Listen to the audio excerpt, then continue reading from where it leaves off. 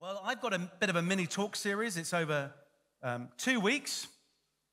If you were here last week, I decided to start the term by preaching on Ecclesiastes, which I thoroughly enjoyed. It's not often a preacher can say everything is vanity, but I enjoyed saying that many times. Now, if you're wondering why I said that, then you're going to have to catch up. You can do so on our YouTube channel, for which you should subscribe and hit that bell notification to get important updates. Seamless. So what are we going to talk about today and next week? Well, we're going to talk about a subject which in some respects is the hardest thing to talk about in church. And it isn't sex, and it isn't politics. Someone said, oh, that's good. It's money.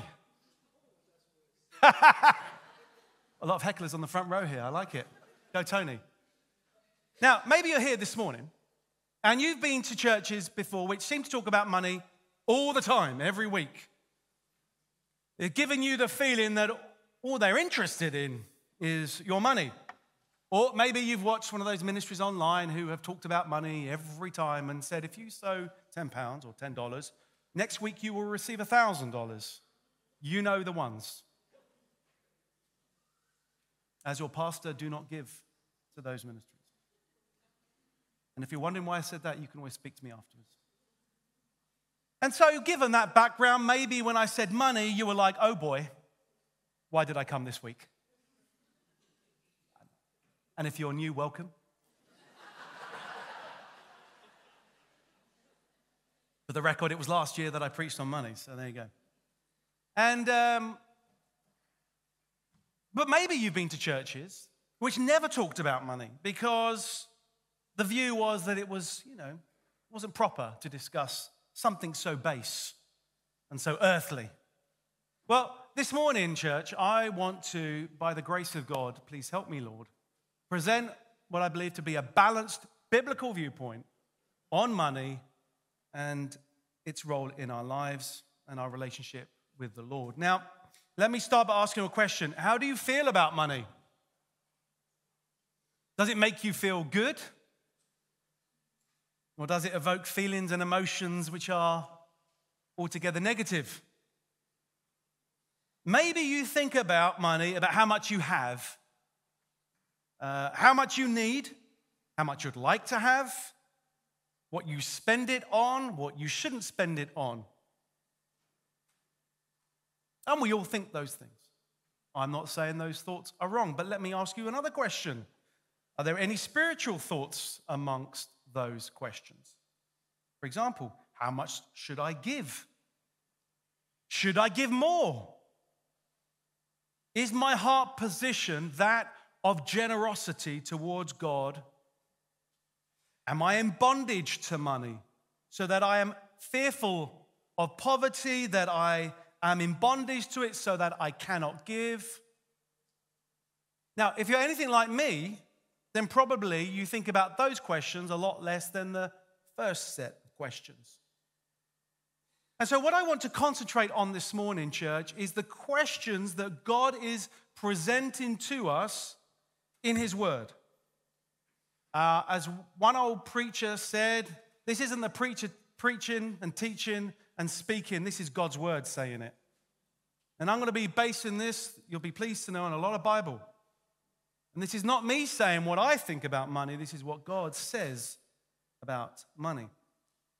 Now, at this stage, maybe you're wondering why one would turn to the Bible for financial advice. Mark, there is a plethora of books out there and YouTube channels that will regale you with information about how you can generate wealth and money and financial advice. Because after all, Mark, doesn't the Bible just deal with much higher matters? Things like life and death. Well, what if I told you that half of the parables deal with money? What if I told you there is more about money in the Bible than about heaven and hell? There is more about money in the Bible than prayer. This is when you have online a fact check box. The pastor is factually correct at this point. There are hundreds of verses in the Bible that deal about our finances. And why? Because simply where our treasure is, there our heart is also. Because when you speak about money, money has power. Money itself is not evil, but indeed the root of it and the desire of it, as we shall see, is. So, how are we going to look at it this morning? Let me give you a sense of direction.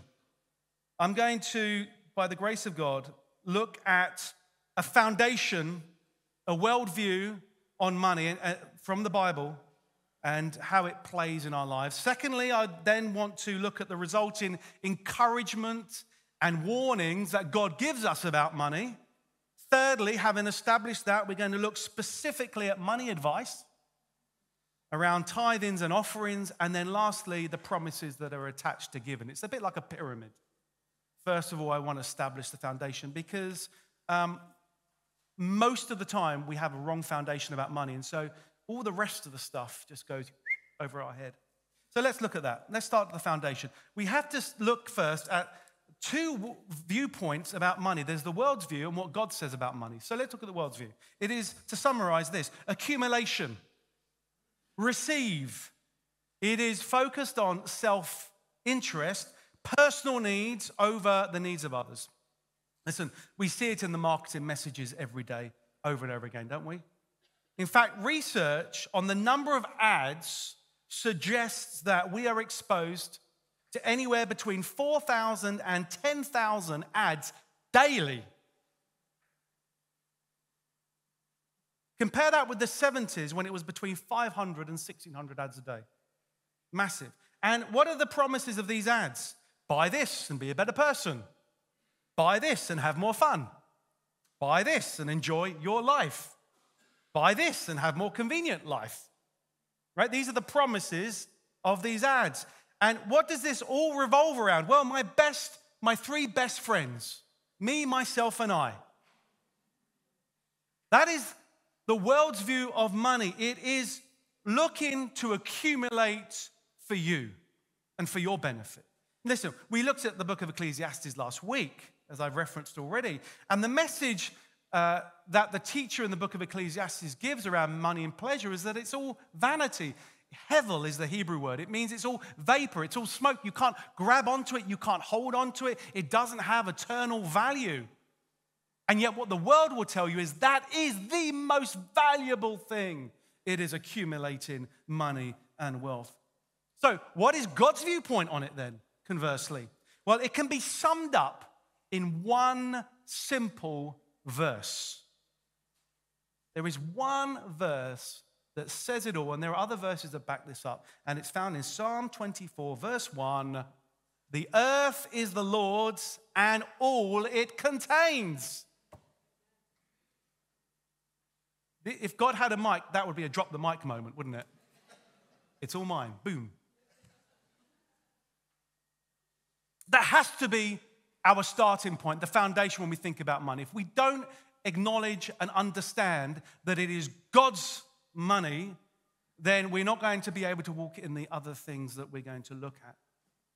You see, the money you have and the possessions you have are not owned by you. Now, I know your bank account has your name on it. Your share certificates, if you have any, would have your name on it. But we need to recognize, brothers and sisters, that everything we have, every good gift comes from heaven above, and that God owns it all. And so if God is the owner, it means we are the managers. Or to put it another way, the Bible uses the word steward. You see, an owner has rights, a manager has responsibilities. Let that sink in. An owner has rights. God has rights over the money that we have. We as managers have responsibilities to God, our owner. Now, that is not what you will hear the world tell you. You know, let's just unpack this a bit so we fully understand the concept. A trustee of an estate is a good example, I think. The estate is not theirs. They don't own the estate, but they are there to manage the estate on behalf of the owner. And you could read parable after parable that talks about that concept. Now, God, therefore, has the right to do whatever he wants and has the right to direct us on how we use his money. And so, therefore, contrasting the theme of accumulate for me, myself, and I, the Bible's theme is not one of accumulation, it is one of distribution under his ownership. Or put it another way, we see in the world a model for those who want to get all they can, and in the Bible, a model for all those who want to give all they can. Like, if I were to sum that up, and boy, can I just tell you, by the way, I'm preaching to myself first, all right? You're more than welcome to join in and listen.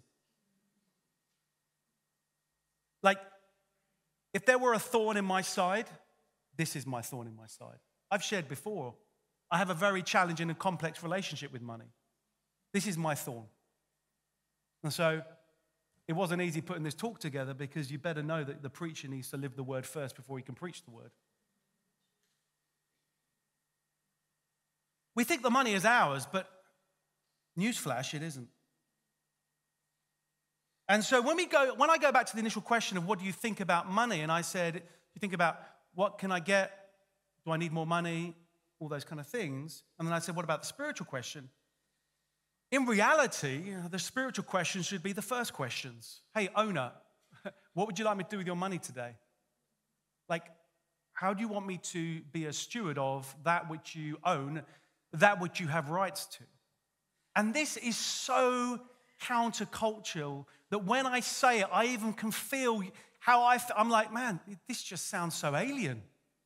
We have been so ingrained in the world system to think that the money is ours.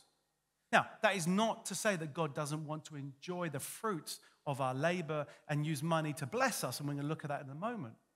He is a good owner. He is a good God. But we have to start. If you're here and you're thinking, well, I just don't agree with you, Mark. Well, can I suggest that you go away and read the Bible? Because these aren't my words, these are God's words. And if we can't agree on that premise, then what I'm going to give you next is going to be a challenge to you. And so let's look, as we build that foundation, at the encouragement and the warning the Bible has about money, because it gives us both. So let's look at Luke 6:38. This is the encouragement that God gives us. Give and it will be given to you. Good measure, pressed down, shaken together, running over, will be put into your lap, for with the measure you use, it will be measured back to you. I don't know about you, but there's some verses in the Bible I wish weren't there. This is one of them. I mean, like, really? You mean I've got my part to play in the blessings that you give me? Now, at this point, I know I can almost hear what you might be saying. Whoa, steady, Mark. Don't be one of those prosperity preachers. Now, listen, I'll tell you what happens with heresy. You take a truth and you magnify it. So there is blessings attached to how we give. Like that is a biblical reality. Now what happens is people will take that and say, well, what that means is you sow 10 and you get 1,000 next Monday at 12 p.m. Like the Bible doesn't say that. The Bible says if you give, God will bless you. So let's not ignore this because of some bad teaching that we've heard. Okay? Do you hear my heart? This is God talking. He's saying, listen, how you handle your money determines how I bless you. Ooh. Why? Because it's not yours. I'm the owner, and I'm entrusting you to be a good steward and to operate under my direction. And I want to say this, the heart of this is this: you cannot outgive God. That's the heart of this. It's not like, give it all away so I can see you as poor. No. God is saying, listen, what is the language? Pressed down, shaken together, running over. I mean, this is a God of abundance. This is a God that wants to bless you. And he's saying, listen, if you can be faithful in the small that I'm giving you, I'm going to give you more. I'm not going to give you an equation for what that looks like because the Bible doesn't say what it looks like. I don't know what that looks like. I'm just preaching what the Word of God says. And so the question for us is not calculating what that looks like. It's a question of, do we trust what God's Word says?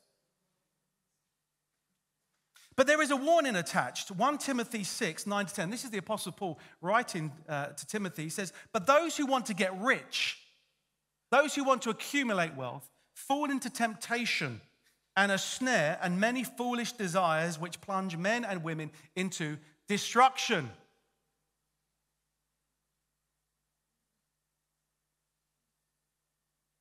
You know, desire for money causes people to be dishonest, in some cases to steal, and in some cases to kill.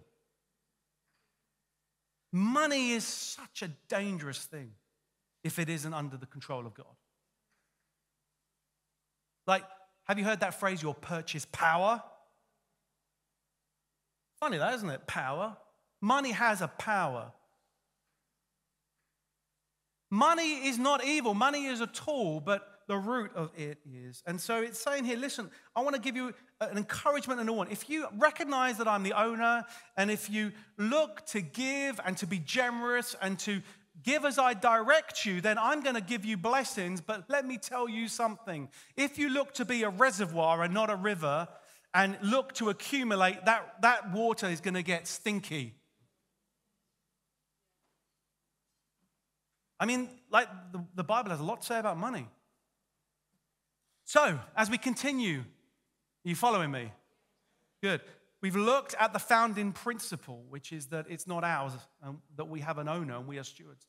We've looked, therefore, at the resulting encouragement that God gives us. He's saying, out of my heart of desire to bless you, go give, because that's a kingdom principle. That's how I've designed things. The area that you sow, you will reap.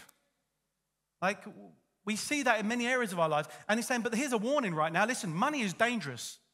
If you operate outside of the directions of the owner, then you are in dangerous territory.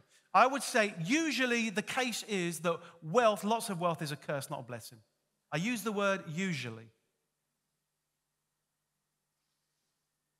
So let's look at point 3 then. Having established on our pyramid, let's look at some more specific advice, God's plan for our money then.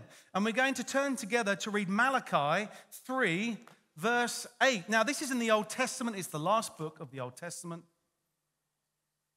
And we're going to read some specific instructions that the Lord gives us about how we deal with our money as stewards. 3, 8, 12 says this. Will man rob God? That's an interesting, great way to start. That will get our attention. Will man rob God? Well, you are robbing me. But you say, well, how shall we return? Will man rob God? Yet you are robbing me. But you say, how have we robbed you? In your tithes and your contributions, your offerings. Bring the full tithe into the storehouse, that there may be food in my house, and thereby put me to the test. This is the only place in the Bible that God says, put me to the test. Put me to the test, says the Lord of hosts, if I will not open the windows of heaven for you and pour down for you a blessing until there is no more need. I will rebuke the devourer for you so that it will not destroy the fruits of your soil, and your vine in the field shall not fail to bear, says the Lord of hosts. And all the nations will call you blessed, for you will be a land of delight, says the Lord of hosts. Now, I want to unpack this together. Before I do, I want to just go head on to 2 objections that you may have in your head right now. Number 1, isn't that for Israel, Mark? I mean, hey, we're New Testament believers. Can I just say, God hasn't revoked this in the New Testament. In fact, when you look at giving, Jesus ups the ante. He ups the ante. Like, your tithe is not completion, it's the starting point. And so God is speaking to Israel, but the principle applies to us all. Are you hearing me? The second objection is this. Mark, isn't tithing an Old Testament law? I've heard that one. Well, can I just say, technically, the tithe happened before the law was established. Abraham had, there was a war, they were successful, and Melchizedek, the priest, came and he gave a tithe in thankfulness to God for the victory. That was established before the law. So we're in New Testament, New Covenant believers. That doesn't mean that's removed. Now, isn't it interesting? It says in Hebrews that Jesus is our high priest in the order of Melchizedek. What victory did he win for us? The victory over sin and death. And what is our response? Our tithe. So before you look at this and dismiss this, can I suggest that this is speaking to you and me? So it says, what does it say? Bring into the storehouse. I mean, there's so much it says here. Test me if I will not open the windows of heaven. There are promises of God attached to tithing, which I'll look at. Now, what is a tithe? Tithe actually means 10%. You can't tithe 6%. You can't tithe 5. You can't tithe 8. You tithe 10. And it says, bring into the storehouse. This is the storehouse. I don't know if I'm going to be, I don't care if I'm unpopular. You can't split your tithe up to different places, in my opinion. And I say in my opinion, because you can speak to God about that. I'm not saying, thus saith the Lord, okay, hear my heart. Our tithe goes into the storehouse, our offerings go elsewhere. And indeed, it can still go into the storehouse.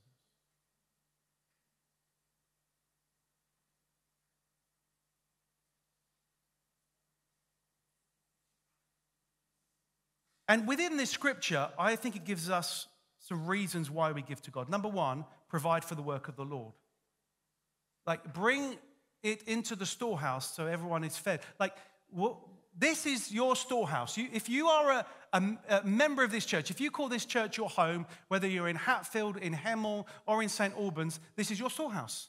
You should be. Our expectation is that if you're part of this church, you are tithing. That's our expectation. You can read it in our booklets. I've said it on many of our welcome lunches. Number one, it says to provide for the needs of others. So we provide for the work of the Lord, get the gospel out, and provide for the needs of others. Number three, it says to prove his faithfulness. God is saying, listen, guys, I want to show you how much I love you. Test me, come on, do it. I can't wait to show you how faithful I am to you. I can't wait to pour out my blessings upon you. Please, will you do it? Like, tithe. And four, I want to add this in. It's not in this scripture, but it's elsewhere in the Bible. In worship and surrender to him. Romans 12:1, offer your whole selves, your whole life as a living sacrifice. That is your worship to God. Like, you know, it's often been said the wallet is the last thing to be converted.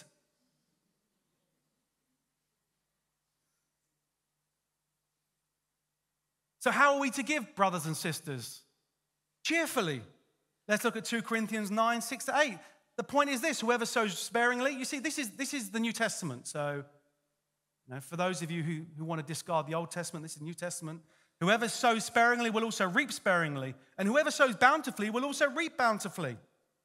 Each one must give as he has decided in his heart, not reluctantly or under compulsion, for God loves a cheerful giver. So listen. How do you marry this up with the instruction of the Lord? Well,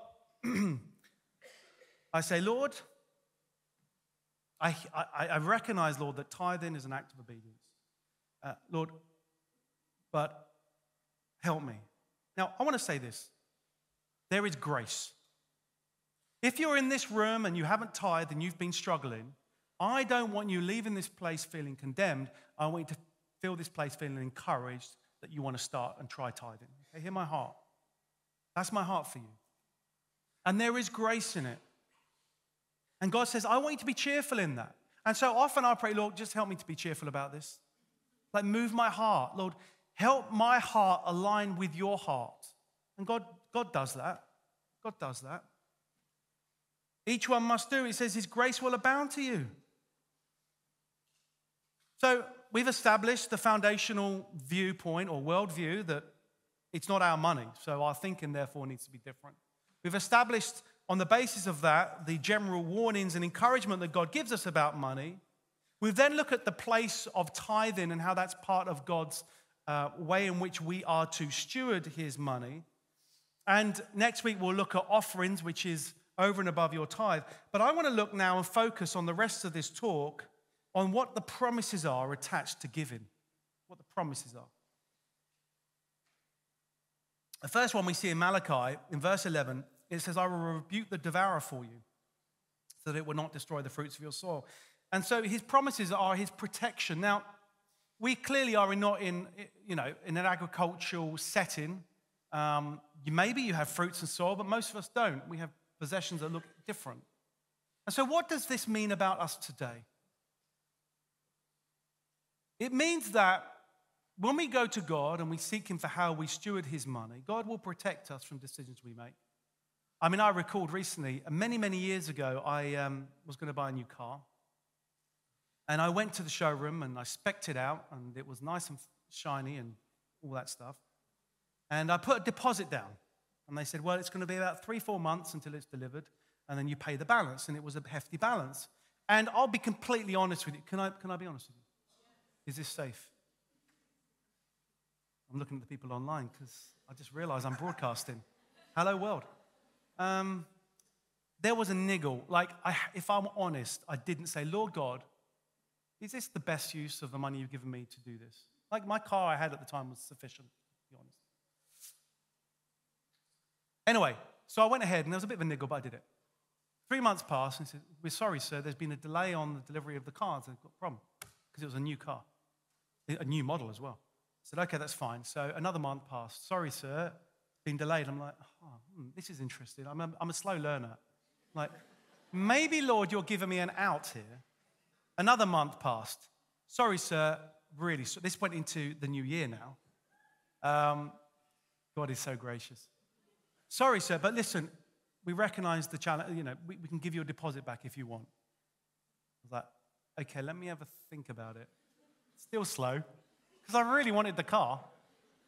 I mean, it had 22-inch wheels. Huh? Lord Jesus, are you trying to protect me from a really bad decision? Yes, I am, Mark. Excuse me. Can I have my deposit back, please? Thank you. Put the phone down. I look back at that time, and if I would have gone with that, that would have caused us some problems with that decision. And maybe as I speak, you're reflecting on some of your own financial decisions. You go, wow, yeah, you know what? God saved me from that. Or, conversely, I should have listened to God. I got into a whole ton of debt because of that. Number 2, his generosity towards us. Give, and it will be given to you, good measure, pressed down, shaken together, running over, will be put into your lap. I was speaking to someone recently about money, and they relayed a story to me about giving that I wanted to share the testimony because it really speaks to this. They had a job, and in addition to the job, they had a contract with another organization for a year, and that person was tithing out of both their salary and the money they received from that contract. Now, the contract came to an end, and they thought to themselves, well, I really feel led to give a thanks offering to God over and above the tithe I'd given through that contract. But then they thought, but wait a minute. I mean, I might not get the contract renewed. And this was a Saturday. And they said, I made a decision on the Saturday that I was going to give a thanks offering. They go into work on Monday, and their boss calls them in the office and says, listen, we want to give you a pay rise. And they received a pay rise in that moment, literally 2 days after they'd made the decision to give a thanks offering. I mean, what a testimony. And I suspect there are other people, I have spoken to other people that tithe and say, you know what? God has met all my needs in amazing ways as I have tithed. And some of you haven't seen those amazing ways because you haven't tithed. Some of you have yet to see the provision of God in miraculous ways because you have been holding on to your money and not giving it to God. Number 3, his sufficiency for us. It says in 2 Corinthians 9:8, and God is able to make all grace abound to you, so that having all sufficiency in all things at all times, you may abound in every good work. He who sows sparingly will also reap sparingly. Listen, I think this is very interesting, and this is where I battle with, so that having all sufficiency in all things, that you may abound in every good work. It doesn't say that you may have all things in sufficiency for the luxuries in life that you really require, so that rather than have just one streaming service, you can pay for 4. Rather than have 1 cup of coffee a week, you can have 4. And rather than Prosecco, you can have champagne. I do like champagne.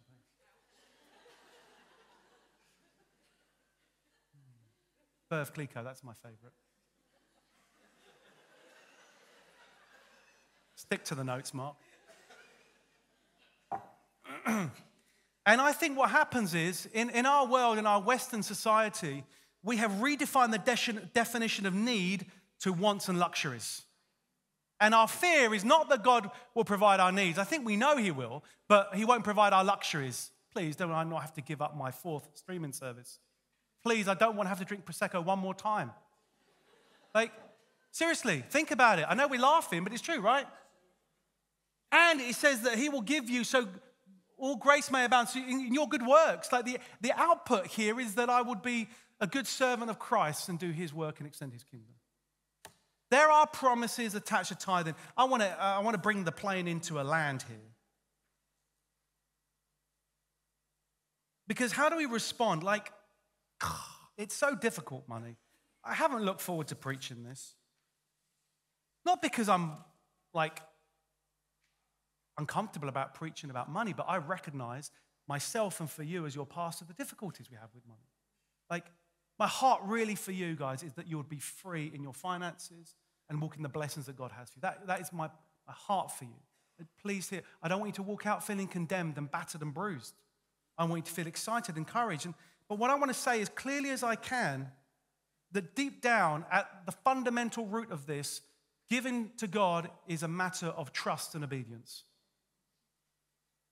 Well, Mark, you don't know my circumstances. I don't need to know your circumstances.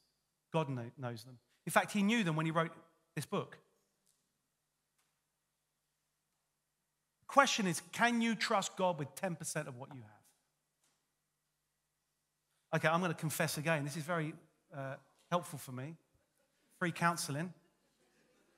Did I check with Steph first? No. Thank you, darling. I have, since I worked long time ago, always, I would say most of the time, tithe. I'm going to be honest with you guys. There have been short and very infrequent seasons where I have felt the financial pressure of things, and I've stopped tithing for a very brief moment of time. Why? Because I thought I could use those finances to just help me. Can I tell you what I discovered? It didn't help me. Like, hear it from a preacher that's lived it. Hear it from someone that shares the same ups and downs with money and struggles as you. Saving those first fruits for yourself doesn't mean you have more. I know it on a calculator. It may seem that you do, but it doesn't. Take it from me. Take it from me. Give to Caesar's what is Caesar's, give to God's what is God's. What does that mean? Well, you've got your pot of money, give to God's what's God's, and then give to Caesar's. It doesn't say, give to the tax man first, and then give to God the bit afterwards, if you've got a question of whether it's pre or post-tax. Just saying. He's saying, listen, live your life around your tithe, not the other way around. Like, for some of you here, I think this may mean restructuring your finances and rethinking about your financial commitments, because your first commitment should be to God, like out of obedience and trust. Like, if you don't do that, then the question you've got to answer yourself is, do I trust God's word, and do I trust him to support what I need and to provide? Like that is the fundamental question that you have to ask, and that I have to ask, and that I battle with all the time. That is my thorn in my side. Now, I realize it's not that easy. There is a spiritual dynamic to money, that there is a power about it. So how do you break the power of money? You give. How do you break a spirit of poverty? You give. There's a great quote from a French sociologist called Jacques Ellul. Ian and Lucy, I don't know if I pronounced that correctly. Was that a Trebbian? Well done, Mark. Oh, so. Fair enough. Thank you, Ian. And this is what Jacques said. And it's got some French flair in this with the language. There is one act par excellence which profanes money by going directly against the law of money, an act for which money is not made. This act is giving. I'm going to read it again. Oh, there is one act par excellence, which profanes money. Sorry to everyone who's French or speaks French, I apologize. By going directly against the law of money, the power of money, an act of which money is not made, that is the act of giving. Listen, brothers and sisters in Christ, let's make a start. Let's make a start. I want you to walk in the blessings of God. If you believe this is God's word, if you believe the words that I've said, then why don't we just test God? Because he told us to. Because there's freedom. Listen, I've got to tell you something right now. And you know my story. We've had a lot of money and nothing. And I have laid in bed many a time with lots of money and felt fearful about provision and stressed and worried about loss. And I have laid in bed with nothing and felt a similar thing. Like money won't take away that. I know millionaires that panic. Millionaires that never feel they have enough. Money won't give you security. God gives us security.